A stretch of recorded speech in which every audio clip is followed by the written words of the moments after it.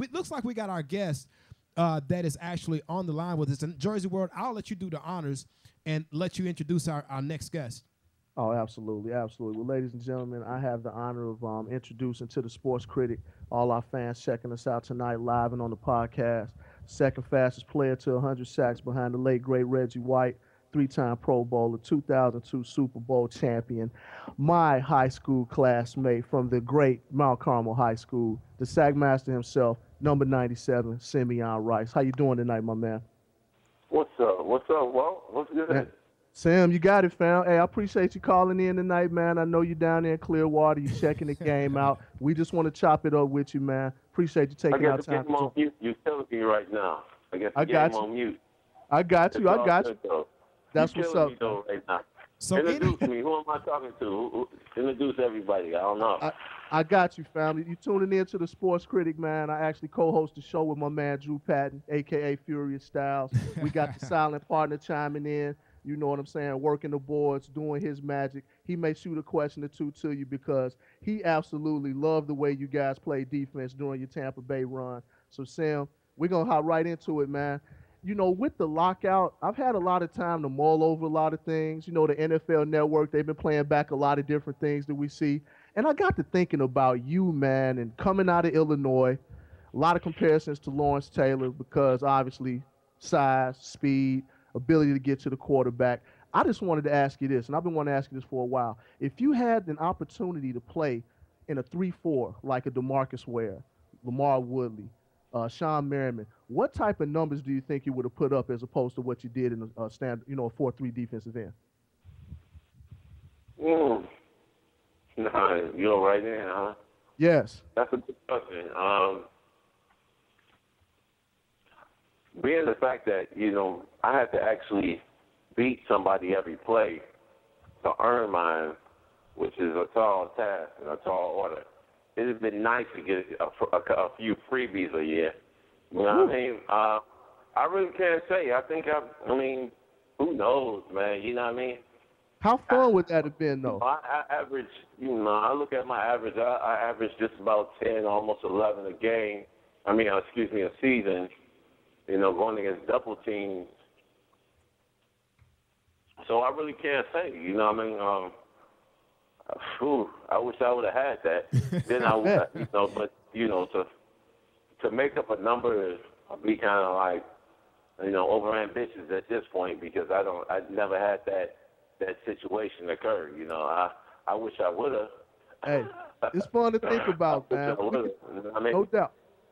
definitely. Well, Simeon, my name is Drew Patton. I'm the host of the show. I'm the sports critic. So basically, definitely want to thank you for coming on the show, man. I wanted to ask you, he mentioned the NFL Network, and, I'm a sports junkie, a football junkie, never played the game, so I respect exactly what you guys do and definitely respect the answer that you just gave. And I was watching the series that they do, America's Game, and they kind of chronicled you guys' Super Bowl run from 2002. And, of course, you were there with Tony Dungy. Want to ask you what kind of voice really was, because one thing that struck me, and Warren Sapp, definitely trust what he says because that guy doesn't sugarcoat it, and I think you know that. But what kind of voice and change of pace was John Gruden for you guys to really help you guys propel you to the Super Bowl, something that you guys fell short under Tony Dungy? I think if Tony would have stayed another year, he definitely would have wrote that way to the Super Bowl. We were just ready, to be honest. At that point, we were ready. Tony had us ready the year prior to strike, and John got it done for us because I think just that year, a lot's put on it with coaches. Coaches can only really put a team together. The players have to play.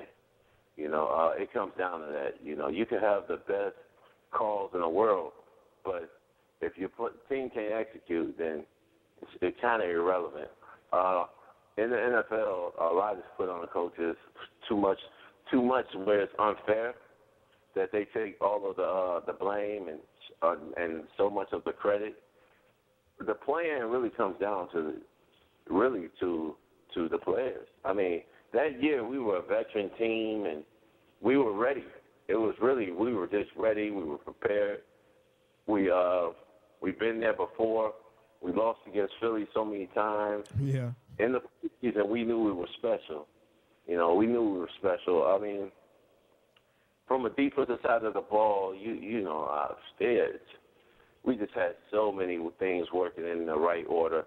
At that point in my life, I literally couldn't be blocked by anybody. You could have brought in the national security, and they would have had a problem trying to stop me. Warren Sapp that year, he was doing his thing. My teammate Derek Brooks had a career year. We just had so many guys. Rondé Barber. We had so many guys that was really hitting on all cylinders. We really had an all-star team from a defensive side of the ball. So we were just in our minds, it was time for us to really, if we're going to be Hall of Fame players, if we're going to be the true greats, it was time for us to get it done. We won the individual awards, all of us. We were a collection of individuals that had something great. At that time, Warren already had the MVP. Myself had all pros and rookie of the years and awards like that. Derek was also an honorable mention before.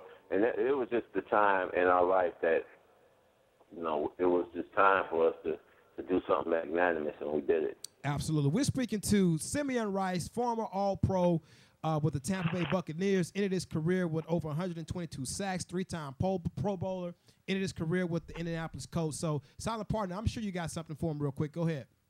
Man, I don't even know where to start except for just praising that defense. It was so amazing. If I were to ask a question, I would say, I worked a couple of big, enormous arena shows at what they call the Big Sombrero way back in the day. But how cool is it to see your team score a touchdown and have a giant pirate ship fire off 6 cannons? I mean, is that something that players ever cared about? Or because on TV and being in the stands, it looked like the coolest stadium in the world. Nah, we didn't really care about that. Fair enough. Fair enough. Go ahead, Jersey World. Dig that. Well, look, Sam, a lot of people don't really know your story, man. They don't really know your rise to glory. Us being, former, high school partners and all of that, I kind of got a little insight on what's going on and how that actually happened. Why don't you tell our listeners out there your story? I mean, coming in as a freshman, 6'3" running back, some fumbling issues, the switch to wide receiver, and then the whole switch to defense where it was a wrap after that. Kind of give us a little insight on how that came to be. Well, coming into Mount Carmel, the short of it is I came in as a tailback. I was 5'9" my freshman year, growing really fast. By my sophomore year to junior year, I went from 6'2" to 6'4". That leap. Junior year, my sophomore year, played running back. They really wanted me to play receiver. I had really zero interest in playing that position. I mean, if you know anything about Mount Carmel High School, we ran the option, and our featured receiver was tight ends, if that was it. They wanted me to play receiver. Wasn't interested in that. Moved me to tight end. Really wasn't interested in that, even though they got the ball a little bit more. I had my heart set on being like Walter Payton. My senior year came around. Coach comes to me and says, "Okay, Simeon, you have an opportunity to be, starter basically, or on defense, or you could be a third string running back, or since you did what you did last year, you could be a second string tight end." And I'm like, all right, my choice is pretty much made. Move the defense. It was a wrap. Wow, sounds like an offer you couldn't refuse. So let me ask you this, and Jersey World told me this. This is Drew Patton. He told me that you were a huge Walter Payton fan, and I know that growing up in Chicago, just about I was a Walter Payton fan as a kid myself, so I definitely could appreciate that hero worship. But what was one of the things that really got you to playing football, and actually, how in the world did you end up being a running back? Well, I mean, that's all I played. Any defense is a whole new phenomenon to me. We all start off doing different things. I had shakes and I was fast. It just kind of was a no-brainer. Played, made all-star teams as running backs as a kid and all of that. And Walter Payton was kind of my inspiration to football. He was my indoctor into wanting to play the game, and I wanted to be just like him.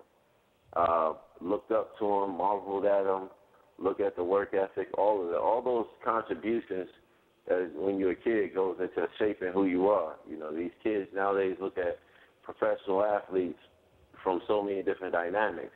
And it's no different than it was when I was a kid looking at athletes, you know. But even now, they're even much more glorified in the eyes of, you know, kids because of the fact that, you know, there's so much more commercialing, there's so much more, you know, they get so much more FaceTime and things of that nature. So it kind of, it was my first indication as to what I wanted to do and then ultimately what I wanted to be. Then, you know, I met Peyton, and never forget, the first thing he said to me was like, wow, you know, Simeon, if I had your ability, I'd still be playing this day. It was right before a game when I was playing against the Bears when I was with the Cardinals. And this was after my rookie year, and I called home, and I'm like, Mom, I just seen you want to Peyton. And he said he wish he had the same skills I had, you know, and it was just one of those moments. It was a very humbling moment because this is somebody that I want to be just like. That had to be awesome. That had to be awesome. Now, Sam, I remember catching up with you a couple of years ago, man. We had the opportunity to kind of hang out, you and me, some of the MC crew. And you mentioned Lomas Brown when you came in your rookie year and how he actually helped you get to be the dominant pass rusher and just a great defensive end that you ended up becoming. Tell us a little bit about that and then that transformation or that maturation process where you went from being this phenomenal athletic, you know, prodigy to being the defensive end that you ended up becoming. Well, coming in my rookie year, Lomas Brown was just one of the, I mean, he was one of the guys that just made my transition from college to the pros just fantastic. I mean, he was an 8-time Pro Bowler. You know, played with very many years, shut down offensive tackle, and I got just the rare ability to be able to go against him every day in practice. And coming in after rookie camp, we had mini camp going in, and literally I'm just blazing around corners, flying around, shaking, stopping, moving, doing all the things that I did to make myself special. And I never forget Lomas told me early that, you know, Simeon, you're going to be one of the great ones, especially going against him every day in practice. It was when I first came in, the 4 weeks, I was just flying by him. I never forget. And it just seemed like the closer it got to camp, it stopped. And I literally couldn't get by this man it was like, it's surreal because that never happened to me in my life where I couldn't just race by someone. And this dude literally in practice blocked me for like a month and a half. It seemed like 2 months where I literally couldn't even do anything against this man. Wow. And I was like, but we worked hard every day. Every day was one of those moments that I always look forward to going against him, you know, because I knew it was making me better. Absolutely. Then we battled, and it's just like from one individual to he was a future Hall of Famer, and I'm like, I got the ability to go against this every day in practice, and it was all the ultimate blood and guts match every day, and it was all respect. No one ever called feelings. We just knew we were two hard-working individuals that took pride in doing what we did. And I would say after that 2-month period, it's like something happened. It's like a switch hit. And it was like at this point, it was literally nothing he could really do with me. He would tell me, and he's like, man, Sam, you on that level now. Like, and this is like all in my rookie year. I grew up so much looking back in that 1 year. It was ridiculous. Absolutely. So it was fun. So going against a guy like that, I was so much more prepared for going against guys on the regular, day in and day out.